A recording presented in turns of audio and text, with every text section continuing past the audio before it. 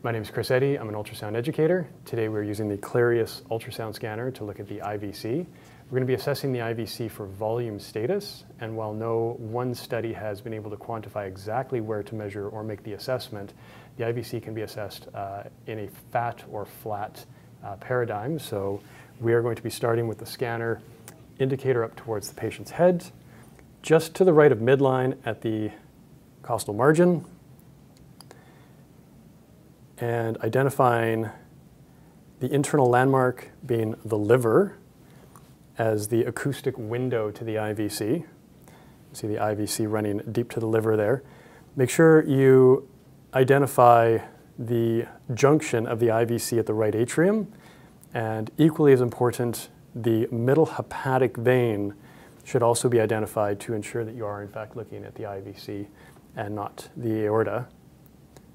The IVC can be mistakenly foreshortened in the long axis to give it the impression of being a flat IVC in what's called the cylinder effect. And this happens when you're not in the true center of the vessel, but have brought the scanner off to one edge or the other edge of a longitudinal blood vessel.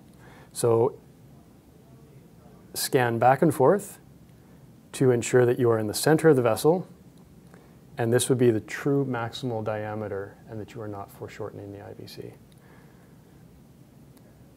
Look at the walls of the IVC to ensure that they move during respiration and they are not coming in contact with each other, which could be indicative of a flat IVC, and that there is some respiratory motion which tends to dissipate in a volume overload status.